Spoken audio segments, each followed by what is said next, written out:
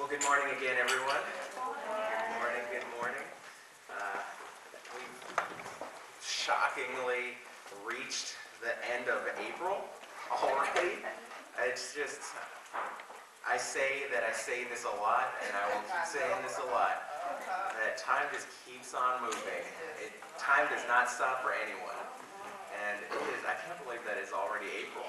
Maybe because it's still kind of cold in April, I'm getting kind of tricked, and I think that time is going slower than it is, and it still kind of feels like winter, but it's the end of April, and we're getting close to summer, even though I'm thankful to God that it does not feel like summer, and I'm hoping summer doesn't feel like summer either.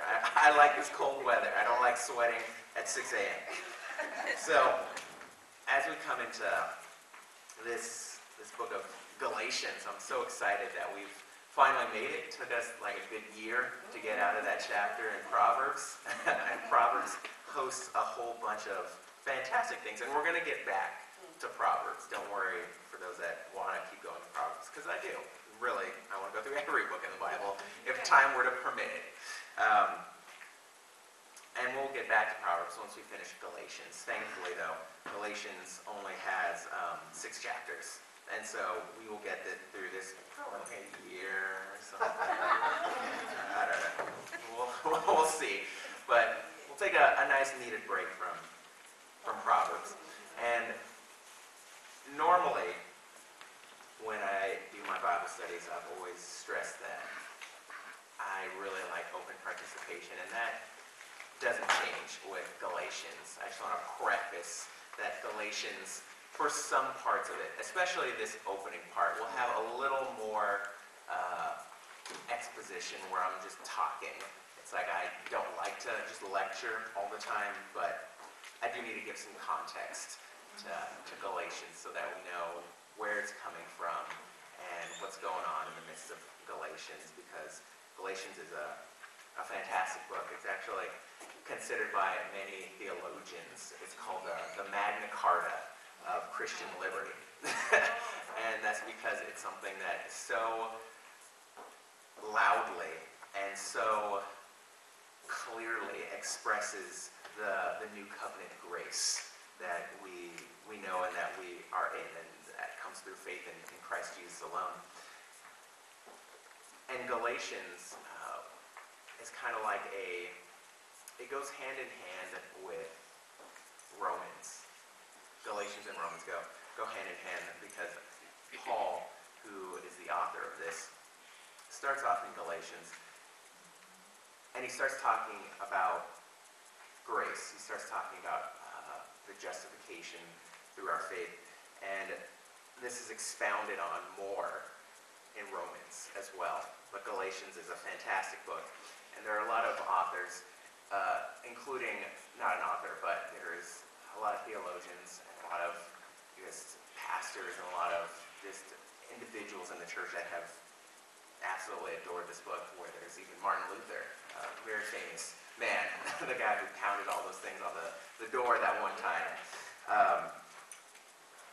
I'm going to paraphrase his quote, but he said something along the lines of like, the book of Galatians, I'm married to it, I'm betrothed to it, this book is everything I need. Because he just absolutely loved the book of Galatians. It is a fantastic book that explains the new covenant and what Christ has done so clearly. And so definitely feel free as I'm continuing to talk, feel free whenever I've led Bible study to ask questions, feel free to share comments, feel free to share any anecdotes or related stories that you might have, even though this will be a little more context heavy this time around. I still very deeply value the conversation, the communication, and the ideas that are spawned out of this, because I alone don't have all the answers. I never will. I'm thankful that I don't have all the answers and that we need to yield to God. And not only that, but God intended it for us to be able to learn from one another. He didn't intend for us to read the Bible in a vacuum. He didn't intend us to read Scripture all by ourselves and have only our own understanding, but the Spirit of God has revelations that come throughout time and history and through individuals where something just made sense to them, and they explain it, and that made sense to other people and then they go off and explain it more, and that makes sense to more people. And that's how God intended, to be very communal. God didn't intend us to be alone. God did not intend for us to do anything by ourselves, including read Scripture. He doesn't want us our entire life by ourselves reading Scripture. He wants us interacting with our brothers and sisters, talking to them, discussing things, figuring things out, grappling with things in Scripture. Because at the end of it, and one thing that I absolutely love is that at the very end of it, no matter how smart someone is, no matter how many degrees they have, there's no one that can say, I know it all. And one of the people I definitely look up to is Dr. Mike Morrison. He's the dean of Grace Communion Seminary, and I've known him almost in my entire life. And one of the most comforting things, because as I've said in his name, he's a doctor. He got his doctorate in theology because he absolutely loves the Bible. And it's so comforting to hear from someone as educated and as humble as he is to say, I don't know. Because there have been lots of times in the past where I've asked him questions and he's like, I don't know. I'll have to look up on that. And it's so comforting to know not even a guy who is paid and spends a hard majority of his time studying Scripture. There's lots of things he just doesn't know. And that's okay. That is completely okay. And so there will be some things I don't know.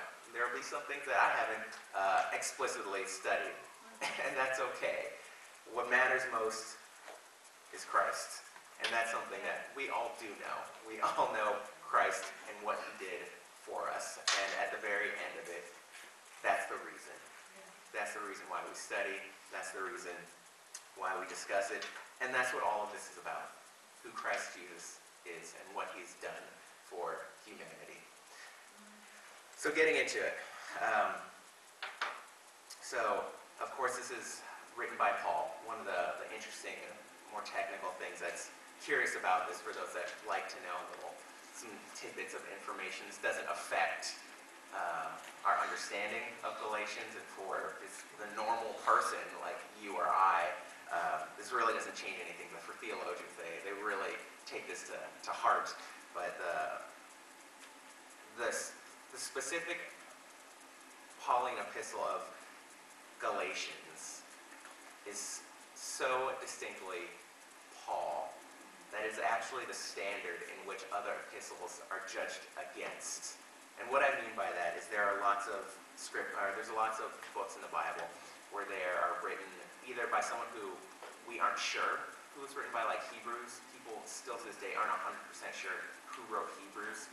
Or there are other epistles by Paul where people aren't 100% sure if it was like handwritten by Paul. Because what would happen a lot in Scripture is people would have a scribe and they would talk out everything, and the scribe would write it all down. And then the person speaking it, or the person that authorized them to write about this book, they would read it over and they say like, yeah, this is good. And they would sign their name. And they would say like, this is by me. And that was very common in the day. And so Galatians, almost unanimously, people believe was handwritten by Paul. In the themes, in the way he talks, everything about it says this is Paul. And so this is the most authentic form of him when we get into this book. And this is why this book is used as a standard against when they judge other Pauline epistles. They say like, well, let's compare this to Galatians in the tone and the themes and his use of certain vocabulary, this and that. Is this really Paul? Let's compare it to Galatians. And so I say all that to say that Galatians is an important book. It has a lot of gravity when we look at it. So this was written in 50 AD. And this is give or take, because it's like there's not an exact date. This is like 15 to 20 years after the crucifixion of Christ. And this is after Paul has gone through at least 2 missionary trips, and churches have been planted. And he's writing this, all of Galatians, because he went, and this church in Galatia, really for a lot of the churches, he preached the gospel of Jesus Christ. And what happens in most of these churches, and still happens today, is people come in and they start spreading their false gospel. They start bleeding in certain things that don't really mix with Paul is preaching. And in this case, it was the Judaizers, and these are Jewish Christians, and these are people who have many Jewish cultures and many Jewish traditions that they still really are holding on to very strictly. They're holding on to this, and they believe X, Y, and Z are necessary for salvation. They believe one has to obey Mosaic and Jewish law for salvation, which is not the case. And so they came in there, and they're preaching this. They go and they're like, oh yeah, we're Christians, and we believe in Jesus Christ, and sit down in the audience with these people and get to know them, and then they'll start seeping in these things. And it's insidious how they would do it. And it still happens today. It still happens in lots of churches. Unfortunately, that's how you get really odd cults. That's how you get very, very odd cults. People slip in and they say some things, and people are curious about it, and they buy into it, and then they just get swept away. And so Paul was aware of this. He was aware of what was going on. This happened in several of his churches. And that's why when we look at Galatians as a whole, it is a doctrinally oriented book. And it is very clear-cut compared to some of his other writings and what he's trying to state about Christ Jesus. He's trying to very, very, very clearly refute the things that have been said. He's trying to refute all these Jewish customs that have been trying to seep in. And he's trying to proclaim this is who Christ is. And as I said before, this is also like a precursor to Romans. Whenever we get into that book, Galatians is a precursor and is even more expounded, the concept of grace and justification through faith in Romans.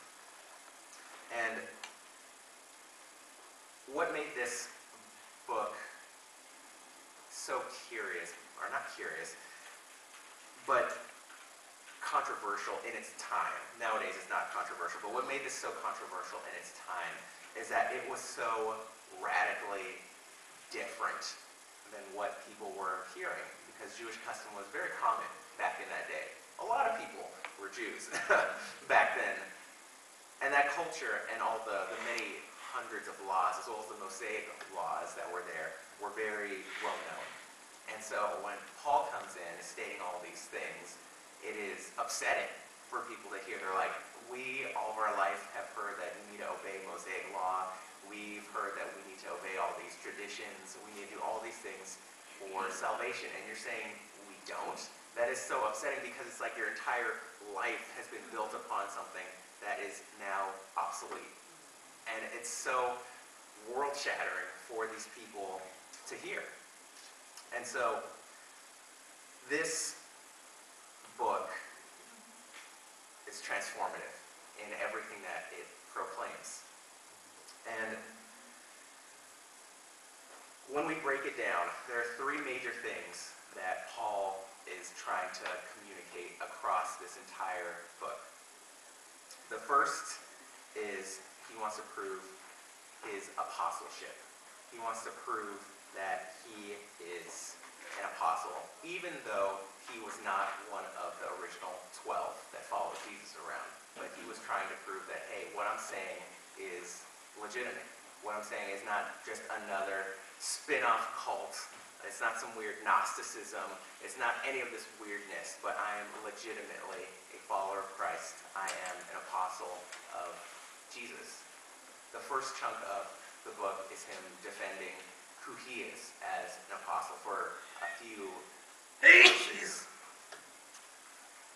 The second is a defense of the gospel itself, a defense of what is being proclaimed in his apostleship, who Christ is, what Christ has done, the essence of the gospel, especially in contrast to what these Judaizers have been proclaiming. And so it's a defense.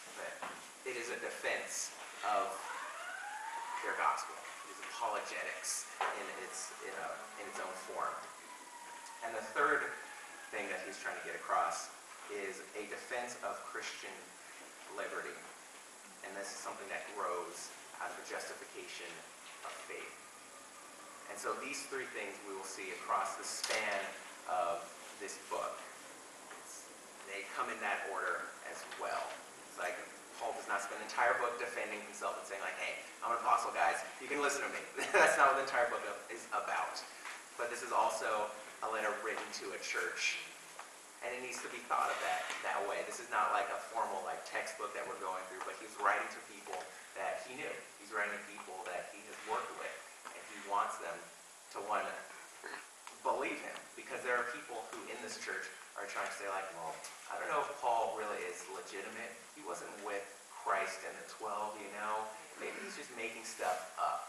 And so people, whenever anyone kind of invades a church and wants to kind of usurp whoever is in leadership, they want to attack their authority. They want to attack their legitimacy of what they have to say and say like, you know what, maybe you shouldn't believe them. They just want to start to plant doubt in the hearts and minds of those who are in the church. And so when Paul writes this, you will find that he's straight to business.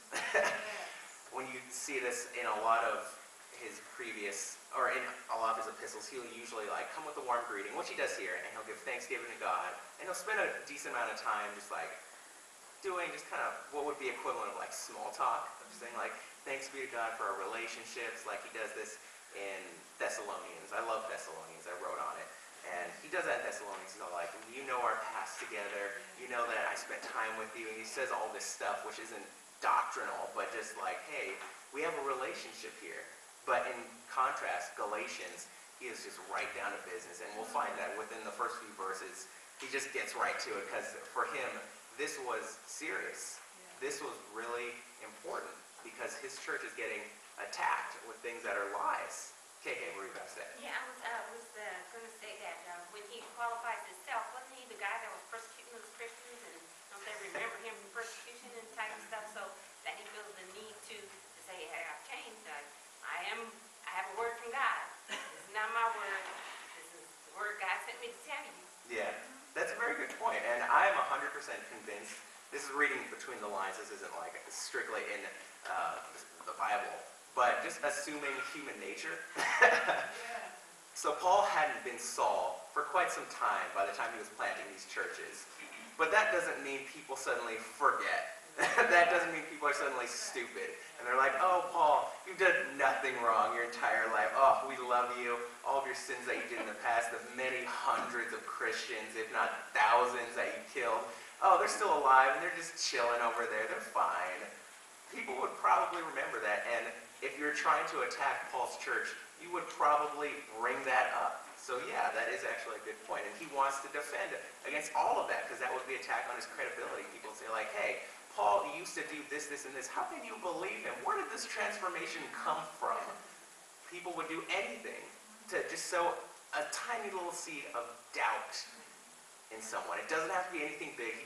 They don't have to like slam his doctrine and try to go at him theologically. They just need to sow doubt a little bit inside of who Paul is and say like, is he authentic? He was persecuting Jesus himself. How could he be the person now that is proclaiming him? That doesn't make sense. He was the top of his game. He was super rich. He had everything. He was a Pharisee. He had everything going for him. And now suddenly he's this like broke guy in jail, spreading some weird gospel. I don't believe that. And so, yeah, very good point. Johnny? No, I just wanted to say to him, Paul was very educated. So he knew the law. He knew it. He was taught. Yeah. So even though he was not one of the original, 12, he knew all about the law. Yeah, he did. He was a Pharisee. And Pharisees, despite all of their pride and despite all the many, many, many character flaws in them, I will say they knew the law. They were not stupid. They were smart individuals, despite all the many things that, of course, that we put on them. They were smart, and they knew their stuff. And so Paul knew his stuff, definitely. Yes, and when you were saying that just because now he's changed, that people weren't going to just flock to him, because the problem with us as human beings, I know myself, we don't ever forget. We don't. I'm sorry to say that. It's true. You don't even have to apologize. None of us We forget. never forget what people do, even if we go on with what's being done that needs to be done. We don't forget. We don't. We can definitely forgive We wish people. we could. And we wish we could. And some people try to do and abuse a lot of substances to forget.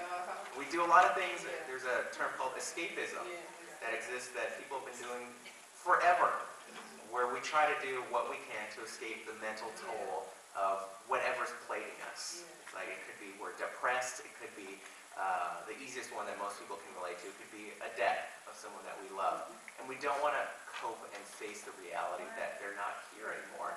And so we try to escape this reality. Some people will turn to drugs, some people will turn to alcohol, some people will turn to the many, many things in the world. Whatever it might be, people turn to escapism to get rid of that. Yes, and I used to watch the soap operas a lot. I don't now. Just watch them so long I don't really watch them anymore. And the young black guy that died, everybody's talking about on The Young and the Restless. His son, they said, passed away a few years ago, and he never got over it. Even though he played the shows, he was drinking heavily, and he just died from the drink. He couldn't get over the death of the boy. Yeah. I think about 21 maybe or something when he died, a year or two ago. Yeah. So he died, 51. Yeah. And it's unfortunate when people don't learn how to cope, because that's when you get into the world of therapy, when people think not only there's still a stigma attached to therapy, unfortunately, but when people go into therapy, they think that, oh, I need to go to this doctor who's going to cure me. And they're not. What they are ultimately going to do is help you cope with whatever it is you're going through. They can't fix you. Nobody can fix us outside of Christ alone. And nobody can change us. Not even a therapist. And what they do is they're giving you the means to cope, to handle, to process whatever trauma you went through, and to be able to go on so that you don't kill yourself from the sadness of losing someone, from going through something horrible, whatever it might be. And so, yes. Yes, and when you like a lot of bad things happened in my life when I was young, but and you think you're doing great, and just when you're just doing something happy, boom, it comes right back in your mind. And I always just say, God, take that away from me, because I need to go on and do better. Yeah. And then it's gone. Yeah. But it comes back to you. Whatever bad has happened, They can, something has to keep it from overcoming you. Yeah, that's right. And unfortunately, a lot of people are overcome by their trauma. KK? It's just, in one of the commentaries I read, it said that Paul went to the Gentiles. There are still Jews and Gentiles, that's all, right? Yeah. So the Jews was considered Israel. Israel was Jewish. So, with that, culturally, there are still, those who were Jewish saw non-Jewish people as Gentiles. Okay. Yeah, that's how it was. So But, he didn't go to any of Israel. so what he did was, and we'll also get to that in Galatians. Okay. There's lots of things I want to say now, but I'm like, it comes up in Galatians organically, and so I don't want to get too ahead of myself. Because I'll wait. there's a whole bunch of stuff to get to in Galatians that are fantastic. And so, getting back onto the main track, there's a nice little tangent. Let me actually now get into Galatians after I've given a little bit of context. And so, different from Proverbs, thankfully each verse isn't a scripture, isn't a sermon. While in Proverbs, every verse could be a sermon.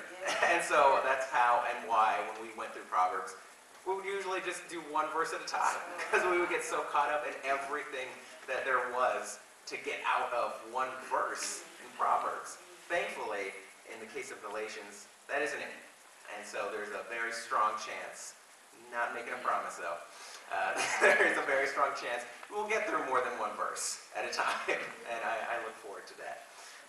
All right, so Galatians 1, verse 1. Paul, an apostle, sent not from men, nor by a man, but by Jesus Christ and God the Father, who raised him from the dead. So that right there is already Paul trying to defend himself. We see that from the get-go. He is defending himself. He is saying that I, Paul, am not sent by man, nor men. Because that's something that people would do to try to discredit him. They say like, oh, he was just sent by X, Y, and Z. he was just paid off by this person or that person to proclaim this and that. People try to do anything to discredit Paul. And so the very first thing he says, I'm sent here not by man, not sent by men, but I'm sent by Christ Jesus, the one who's raised him from the dead. He's immediately, and that's one of the three things that I was talking about that Paul tries to do in Galatians. The first major one being to defend himself, to show his credibility of who he is, of who he represents, of who he is about. So verse 2 says, who raised him from the dead, and all the brothers and sisters with me. To the churches in Galatia, verse 3, grace and peace to you from God our Father and the Lord Jesus Christ, who gave, so in verse 3, of course, don't need to pause that much on it, but that's a pretty standard greeting that he gives to a lot of the churches and a lot of the individuals that he writes to. He says grace and peace. That's very Pauline-like greeting for him to do. Verse 4, who gave himself for our sins to rescue us from the present evil age, according to the will of our God and Father. And one thing that I like about that in his defense of himself, and something that is always just so comforting in its own right and reassuring, is that one phrase that he uses, to rescue us from the present evil age. Paul, we cannot never forget, is just a human. He's just a guy. He represents Christ, of course, yes. He is an apostle, yes. But he's just a human. And he doesn't have infinite foresight. And so when he says that, we hear that. Now, we can definitively say we've heard that in Bible times, and we still hear today. People say, oh, this evil age we live in. It was an evil age even back in Paul's time. There's always stuff going on in the world. The enemy, our adversary, is always after the hearts and minds of those who are unwilling to open themselves to Christ. Always. And there's always going to be evil rampaging out there. And for those of us who choose to believe in Christ, we're the ones who are called to combat that evil. But it's just for this, it's comforting to know that, we are not more or less evil than before in terms of humanity and what we're doing. It's always there. John. Yeah, and he can say this, what he's saying here, he can say that with confidence too, because he had that encounter with Jesus on the road to Damascus. 100%, yes. And that's how he himself was converted. He does not have doubt. He does not have am I representing Christ? But no, there's some dude on the street blinded him and just pretty much left him incapacitated for a while. And then he saw Christ, the living God. Yes, that would leave a lasting, lifelong imprint on someone. Absolutely. So yes, the road on Damascus was transformative for Paul in every single way. Very good point, Johnny. Thank you. But yeah, so back then, it was an evil age. Still is. We're still combating this. Christ has not returned yet. We pray for whenever that day is. We don't know when Christ will return. Nobody does. Only the Father does, as Scripture tells us. But for Paul, he said this present age, it just shows that he's just a guy. He doesn't know what the future is going to look like. He doesn't say for this present age and all up until 2018 on April 25th, 26th, whatever, when the evil age ends or something. He says, no, just the present evil age. This is all I can see right now. This is when I was born. This is when I'm alive, around 50 AD, give or take. And Christ gave himself for us right now and for the future. He gave himself for humanity. Verse 5 says, to whom be glory forever and ever. Amen. And so, really, verses 3 to 5 is his greeting. That's it. That's a very short greeting by Pauline standards. Normally, you can spend a whole chapter in a greeting and in thanksgiving of who God is, for the relationships they have, for what God has done in his life and in his family's life, whatever. You can spend a long time giving thanksgiving. But in this, in Galatians, he doesn't. That is very short. 2 verses. He says, grace be upon you, this, and this, present evil age, amen. And right after that, he gets to business. Because this was a very, very serious, pressing concern. And as we know, but it's always good to be reminded, sending a letter wasn't sending an email back then. And you can't just send a quick text to the church leader and be like, hey, you need to stop what you're doing there with these this weird Judaizers. Stop it. No. He sends a letter that has to get shipped. It could take months for this letter to get there. And most people can't read. And so this needs to be read out loud to people. Can't get what you can say. And also, I would think that the people in Galatia, there were more than one church in Galatia. So, and in this Galatian people living in this Roman society, he had to keep it kind of open because this letter was going to be circulated around these churches. Yeah. That this problem was throughout Galatia, not in one church. Like when he writes some of those letters, he addresses that, like you said, specifically, and refers back to the personal relationship that he had with that group of people.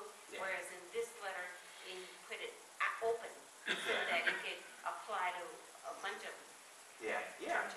It's meant to go to several churches in the area. I won't get into it because it's more technical, and I don't think it really serves this Bible study, but for theologians, they go into this thing called the Northern Galatian theory, where it's like this book was, for many, many centuries, many theologians believe that, Galatians was written to this northern territory covering several Roman cities and churches within there.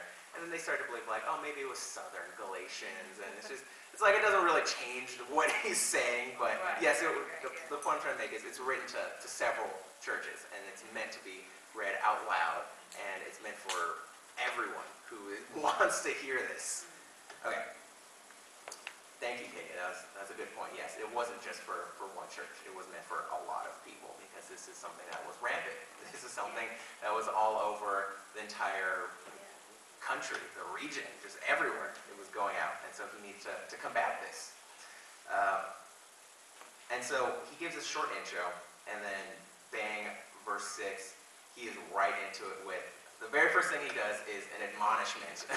He goes right into it and he kind of reprimands them. And so verse 6, he says, I am astonished. Paul, sometimes I'm glad that you were my pastor. He's quick to correct him. And so he says, I am astonished that you are so quickly deserting the one who called you to live in the grace of Christ and are turning to a different gospel. And so he starts off immediately by saying, I'm astonished. He's disappointed that so quickly they desert Christ.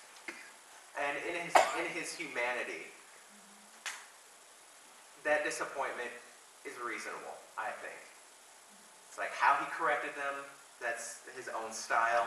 Unfortunately, some pastors and some leaders today think like, Paul modeled correction so perfectly and so well. I'm like, I don't know if he did. And it's a different context for a different group of people. And it also was for a large group. It's like one-on-one, he doesn't say like, I'm astonished at you, Miss Johnson, for how quickly you left the faith. No, this is to be read to churches everywhere, thousands of people that he's saying, I am astonished of all of you who are here right now. And how quickly you deserted the one who called you to live in the grace of Christ and are turning to a different gospel. And so, yes. This gospel that they're talking about, that the way mine reads is a little different. It says, What translation do you have? The internet. What's it say? It says that he was surprised at how quickly they are slipping away from the gospel. So if they're slipping away from the gospel, or the ones that they're deserting Christ, they had something that was good. Yeah. Paul gave it to them. Yeah. And so when he left, and now he's coming back and he's saying, well, where'd you get that from? Yeah. Who told you that? Yeah. I didn't tell you that. Yeah. That's exactly what it is. Okay. So what happened is like Paul came on one of his missionary trips, on a timeline, comes to Galatia and he spreads the gospel. He plants some churches. And these are churches that have a doctrinally sound, they're preaching Jesus Christ. They're good. They're good. He planted, and as any good church planter, let me rephrase that, any church planter that does something ideal, they plant a church, they train up leaders, and they leave. They don't stay there and like hollow the church because they want to plant more churches. Not everyone's called to be a church planter, of course. Some people are called to be a pastor and stay with the church. And so he trains up some pastors, he trains up leaders, and he says, this is what we're teaching, this is the doctrine. He teaches it all to them so that they know. And he leaves. And while he's gone, in the churches, there are these Judaizers that come in and they start spreading their false gospel, and people start believing it. And then Paul gets wind of this, and he's like, I didn't teach that. He's like, that's not Christ. What is this weirdness that's getting mingled into the gospel of Jesus Christ? This can't stand. These aren't churches of Christ if they're getting this weird stuff bled into them. This isn't it.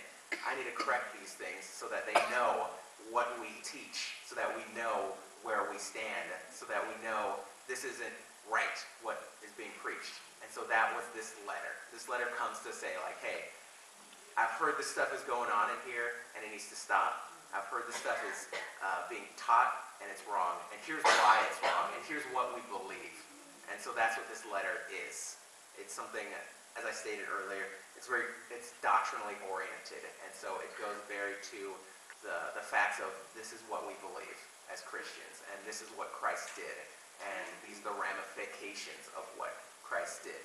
And so that's what this entire letter is about, is trying to set people back on the right path, because they're starting to skew off. Some people have left the faith, but as a whole, the church is starting to skew off, and he's trying to straighten them back up, Right. and get them back to where they should be for what he was teaching them originally. And so that's what this is. And so he starts off, as I was saying, very stern. And he says that I am astonished at how quickly you have left the faith. And it's hard to say how many years have exactly passed, but it's been a decent amount of time. But still a short amount of time where it's like, so quickly, relatively speaking, because there are churches that stand for hundreds of years. They're fine, they teach the same thing all throughout their existence.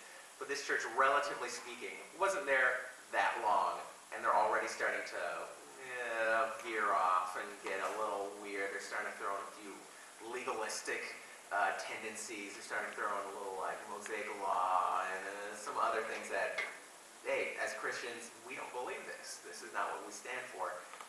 And so he's disappointed because he thought like, hey, the people I trained, I thought you knew this. I thought I taught you and you demonstrated to be a leader, presuming Paul is a good church planter. I trained you and you demonstrated that, hey, you can handle this and you are capable of this. And when we look at like 1st and 2nd Timothy, when he trained up Timothy, he was with him for a while, and we can presume that he taught him everything that he knew, and he sent him off. And so the same in some circumstances could be said for whoever the leaders were here. He definitely didn't have as intimate of a relationship as he did with Timothy, but he still trained them. And so he's just surprised at what's going on right now. Steve. Yeah, I appreciate what you said earlier about the three things that Paul is defending. You know, you started off by saying that he's defending his own apostleship, first of all. And then he goes into what we're looking at right now, is defending the true gospel. And it comes to mind how he's astonished at what's happened, that the gospel he preached is no longer, is being perverted. Yeah. And it strikes me that the way to make this possible, you know, once Paul leaves after he's established the church, the only way for a false gospel to seep in is first you have to discredit Paul. So if you discredit, oh, he didn't know what he's talking about, you know, he forgot what that was all about. So you don't need to listen to him. I mean, what did Moses say? I mean, look at all the miracles of Israel. Yeah. You know, and so they try to pull them away from looking at what Paul has done, discrediting him. Yeah. And if they discredit him, then it's easier for them to assert themselves as authorities to preach the perversion of the gospel. Yeah, and that brings up a good point that one thing to note, as Steve was saying, that's the first thing people do is they attack someone's credibility in a leadership position. You're not going to directly, it would be, if you were someone trying to bring down a leadership, the dumbest thing you could do is go up in front of everyone and say like, hey, we don't believe in Christ, we believe in this God, right? We believe in Zeus right here. And let me show you why Zeus is real. No one's going to believe that. But first you start with a lot of subterfuge. You start with a lot of subtlety and attacking the credibility of the leader. And why this would work is because in these churches, they were converted, of course. They were not always Christians. They did not always believe this doctrine. They were Jews. And so when these Jewish Christians came in, they knew where they came from. And they knew that they knew the Mosaic Law and the Jewish traditions. And so it's kind of like if there was a Christian church that, as a whole, used to be Muslim. And then they get converted to Christians, and then someone comes in and says, like, hey, do you remember all these Muslim things, these Muslim laws and traditions? You remember those, don't you? And they do, because that's what they used to be. In this case, of course, they were Jews. And you remember all those traditions that we did, right? Don't you miss some of those? Don't you miss doing X, Y, and Z? Whatever it might be. They attack the things of their memory, of what they grew up with, and what they were told to as kids. And that weak part in us is like, oh yeah, I do remember all of that. And oh yeah, those were good points. And so that's how this could have worked, because they were Jewish Christians, because they understood these Christians, where they came from. They understood their past, they understood the traditions that their entire world was built on. And so that's one of the reasons how it happened so quickly. So yes, that's a very good point, and that's why Paul was defending himself as well, because people are just like, did Paul really understand what we went through? Did Paul really get the traditions of what we knew and loved and this and that? And so they would attack who Paul was. And so in this, in his admonishment of people, he's also defending himself, because as he says, he's astonished that you so quickly deserted all of this. And he says that with authority, because he knows what he believes. He knows what he preached. He knows where they came from. And I'm astonished that you believe this. And so verse 7, he says, or I guess touching back on verse 6, he says, the grace of Christ, and are turning to a different gospel, which, and I like this, and it's so short, which is really no gospel at all.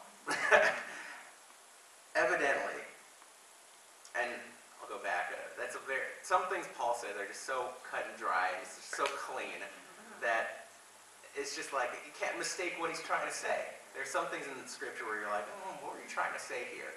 But this, I just like where he says, which is really no gospel at all. It's like what happens a lot, unfortunately, in our world is we are told like, these are false gods, and these are false religions, and these are false gospels, and really, they're not that at all. It's like if you have a little, like a Buddha here, there's no God existing inside this Buddha statue. It's just a statue made by humans. That's it. There's only one God, and the rest are just things made by humans. If someone makes an altar to Zeus, Zeus doesn't suddenly exist there. And it's like, oh, look at this false god that exists in this temple named Zeus. Zeus isn't there. Zeus doesn't exist. There's only one God. There's only Christ Jesus. That's it. And so when he says, this is no gospel at all, which is really no gospel at all, he's saying that this isn't even a gospel that is trying to be preached right now, because it's not pointing to a God that exists. This is non-existence that you're preaching right here. But what we're preaching is a living God who is active, who was here 15, 20 years ago, who blinded me on the street when I was just walking, minding my own business. I encountered this living God. No one here has encountered Zeus when you're just chilling out here. No lightning bolt comes struck you. Hercules, his half-son, that's just a story. All of those people, they were man-made stories. They did not exist. So these gods that you're afraid of are no gods at all. And this gospel, then, is no gospel at all. And so I really like that statement that he says. He's like, which is really no gospel. He discredits it completely. He doesn't say like, well, there's some truth to it. There's a little gospel to that, but our gospel's better. No, he said this is no gospel. There is no competition between the gospel of Christ and anything else, because only Christ exists as God. Only him. Everything else at best is man-made. At its very, very best, it's just a man-made story that someone invented to explain why the sun rises or something. And they're like, oh, this sun god is why the sun rises every single morning, and the moon god is why the moon rises every morning. No, those are just made by people. Those quote-unquote gods do not exist. And those gospels that preach those gods don't exist either. And so that sentence right there, in my mind, is a fantastic one, because it says so much in such a little amount of words. And so going on in verse 7, he says, evidently, some people are throwing you into confusion, are trying to pervert the gospel of Christ. And that's exactly what's going on. He is laying out to them what's happening right now, because a lot of people aren't even aware. And that's when someone's trying to pull the wool over your eyes and trying to trick you, that's what they want. They don't want you to know that you are being tricked right now. One of the sayings I like about our adversary is that the greatest deception he ever did was convince the world he didn't exist. And we see that in the midst of this, where you don't realize what you believe is wrong. You don't realize what this person is telling you is full of lies. It's full of nothing but their own understandings of something that doesn't even exist. And Paul is very strongly, this is within the first 2 verses of past his greeting. And his greeting was short. Just 2 verses, he's all like, I can't believe you believe this after I've been gone for a few years. And not only that, what you believe doesn't even exist. It's not even a gospel. They're perverting the message of Christ. That's what's happening to you right now. He is straight out of the gates, in your face. Yeah. You're wrong. I can't believe you believe this. This is nothing. And he's very in their face about it. He's not hiding this. The reason being is because Paul, especially someone like Paul who encountered Christ, blinded by him, decapitated, completely just taken out for a few days by him, he knows who Christ is. He has seen and encountered the living God. And not only that, he understands the grace that comes and the justification through faith. He understands this, and he sees how amazing this grace is, and how amazing this gospel is, and how nothing man-made could ever compare to this gospel of Christ. And when he hears people believing all these random things, where it's like, oh, you have to obey the law to be saved. That's where salvation comes from, obedience to the law. It's like, why would you believe that? This is in every way, not only is that wrong and leads to nothing, but this is so much better in every single way. And so he is very passionate about this, because people are subjecting themselves to something so bad. It's so horrible, especially when you compare it to the gospel of Christ. It is terrible. There is nothing nice about what they're believing. But just because they had a history of these traditions, they had a history of the Mosaic Law, they had a history of all these cultural things that go on, they have a weakness to it intrinsically. They are just inherently weak to like, oh, I remember all that. I remember all this and that. But if you went into that context and someone said like, oh yeah, I'm going to come here and I'm going to start preaching Hinduism. And I'm going to start saying like, do you remember all the Hinduism we learned as kids? No, I don't remember any of that. I remember the Jewish cultures we learned. And they have a weakness to that, but not other religions that exist. And so he's combating those actively. And we see that within 2 verses of his of this letter starting. Like right after the introduction, he just gets right to it. In verse 8, he says, but even if we or an angel from heaven should preach a gospel other than the one we preach to you, let them be under God's curse.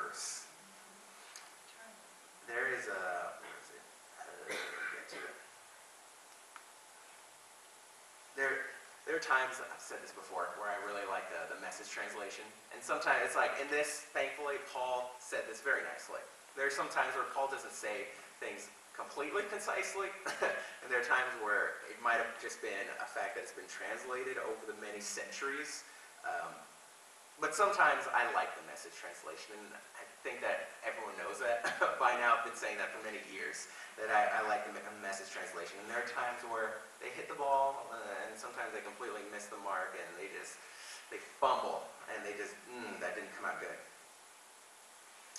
So I just want to reread what he just said, but in the Message translation. It says, "I can't believe your fickleness. How easily you have turned traitor to him who called you by the grace of Christ by embracing a variant message." And that's accurate. As he said, it was a perversion. There was some similarity, and that's how people were getting sold on this. That they said, like, oh yeah, we believe in Christ Jesus. We believe that he died and was resurrected. Oh yeah, we believe that. But what do you also think about this right here? It's like, what would you think if I told you this? It's like, oh, of course, we believe in Christ, but also let's think about this over here. And that's how they would get people. It's a variant. And that's how cults also exist. There are lots of cults that are in existence that I've read up on. And a lot of them, there are some that actually I've seen on college campuses. When I was in CSUN, Cal State Northridge, there's really big cults. There's two really big cults that attack a lot of universities in California. And one of them, I forget the name of it, but what they preach is they go up to you and they're like, oh, hey, we teach Jesus Christ. And I remember I was walking home one day, and it was like 9 at night. I was done with school, and like these two guys come out of a bush, and they're like, hey, do you... No, really, I have no idea where they came from. I was walking on a sidewalk, and they just come out of nowhere. These two guys approach me, they're like, hey, do you read the Bible? I'm like, what? I'm like, I do, but it's 9 at night, and I'm going home, and God tells us to rest. And so these guys come out of nowhere, and what they say, they're like, oh, have you heard of God the Mother? And I'm like, what's that? And they're all like, oh, well, let me show you our doctrinal verse. It's in Revelation. And one thing that you hear with a lot of cults is like, their doctrinal verse is out of Revelation. That's usually how it goes. And they're like, oh, see, it says God the Mother. See, that's it. And it was this weird cult, and I'm like, okay, that was weird, and I just left them. And there's another cult along the same lines where what they do is they get people to come to a Bible study. And in this Bible study, there's actually videos on YouTube of it, of people who have left this cult. And they talk about how they're invited to a Bible study. And they're like, oh yeah, it's pretty systematic theology. They go through the Gospels. It's pretty good for the first half of it. And then a lot of these testimonies of people who got out of this cult are like, oh, but after a few meetings, they start saying some weird things. And fortunately for those that got out of it, they could recognize, this sounds a little weird. This doesn't sound right. Like, I don't know much about Christianity, but something about this doesn't sound right. And so they leave. And they find out, like, oh man, it's this really big cult. Started in Korea, and it's a huge problem there. But how these cults get it, I say all this to say, how they get it is they start off with something that people know. They start off with something that is very prominent in our culture, and thankfully in American culture, Christianity is still the predominant religion. And so they aren't coming in saying like, hey, do you believe in Buddha? And let me tell you about Buddha the Mother, or something weird like that. It's like, no, a lot of Americans believe in Christ Jesus. Even if they don't believe in Christ Jesus, they've heard the name Christ Jesus. And so they're able to use that as a jumping off point. Like, hey, we both can relate on this. We both know the name Jesus Christ, right? Oh, well, let's talk about him for a little bit. And then over weeks and months, they're like, oh yeah, this is all stuff that I've heard and known, and oh, this is great.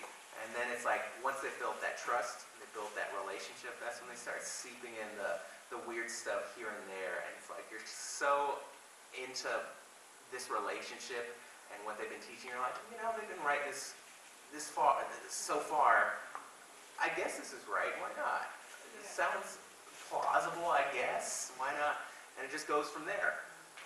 And so, as Paul's saying, this is a variant message. This is a perversion of the Christian gospel that we know. It bears some similarities, and it bears some things that are familiar, but at its very core, it is not it. It is a perversion. It is a variant. So, continue on in the Message translation. It says, it is not a minor variant. It is completely other, an alien message, a no message, a lie about God. And so in reality, in what they're preaching, it was similar. But in how Paul's trying to address a huge myriad of churches and thousands of people, he's not going to mince words and be like, there is some similarities in their gospel, absolutely.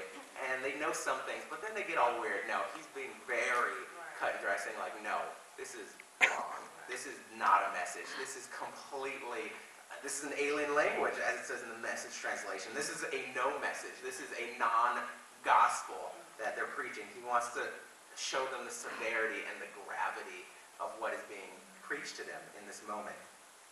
It then says, those who are provoking this agitation among you are turning the message of Christ on its head. He said, let me be blunt. If one of us, even if an angel from heaven, were to preach something other than what we preached originally, let him be cursed. And so he's just stating that who Christ is, the message he preached, he's putting his life on the line, and how he's saying this in such a serious tone, like, what I preached was Christ Jesus. I encounter him. I know exactly what I'm preaching. I know that I know that I know that Christ is the one and only Savior. And if you hear something, even from something like an angel comes down and says oh yeah, have you heard of Christ the Mother? No, that is a lie. And he's just stating that even if you see something fantastical and they say other than what was preached to you originally, it's wrong. And that's a very bold statement for someone like Paul, or just a person to proclaim. There has to be serious conviction behind what is being stated to proclaim something so bold. Like, I wouldn't even proclaim that, because I'm like, I'm sure I've fumbled my words here and there. I'm sure I've said something that is not 110% accurate. I'm sure I've said something that might have been like, I read that wrong, and I misunderstood that. But I said it was true anyway. I wouldn't say everything I said was 100% gospel. And if you hear anything that diverges from what I said, it's a lie. Paul had such conviction, and we see that so flagrantly in these first few verses. Now, I would love to go on, but it is 12:35. And every single time, as Steve said to me this morning, nobody's watching the clock when we have these Bible studies, but I am, and I want to keep us on track with our time. And so that was simply the intro to the intro of Galatians. This is an amazing book, and you can already see how strongly Paul is against what's being taught. And the gospel of who Christ is so clearly proclaimed in this entire book. And so I encourage all of you, if you enjoyed this, please come to our Bible study. If we're not doing anything like a big party or some event, we have it after church every time, and it goes about an hour. It's fantastic. There's always conversation, and it's always extremely enjoyable. And so we will continue this next week. We have finished up to verse 9. That's where we will pick up next week. It's fantastic. We got through 9 verses. Look at us getting through a decent amount, more than one. And that is 9 times our average. So good job, everyone. Okay, let me close this with prayer. Father, Son, and Spirit, we just come before you this afternoon. And God, I thank you so much for today. I thank you for my family here. And I thank you so much for your apostle, for your son, Paul, for what he did so many centuries ago, that he wrote such a bold proclamation of who you are in the book of Galatians, God. We thank you that we know this is true, God. We know that you are the risen God, that all salvation, any salvation, comes through you only. God, we thank you that even small things, that other gods do not exist, that they're just man-made stories, that we don't have to be confused because there is only one God, and that's you. We thank you so much for all the wisdom, the information, the doctrine that has been left for us in Scripture, God, and I just pray your blessing for all of us as we go back into our world, as we do our own study, as we do our own dive into Scripture, and we come back and we talk about it. God, I just pray your blessing over all of us as we do that on our own. I thank you so much, God, for everything that you have done for us, that you are actively doing for us in our present day, every single day, and what you will continue to do for us for eternity, God. And we just pray all this in Jesus' name. Amen.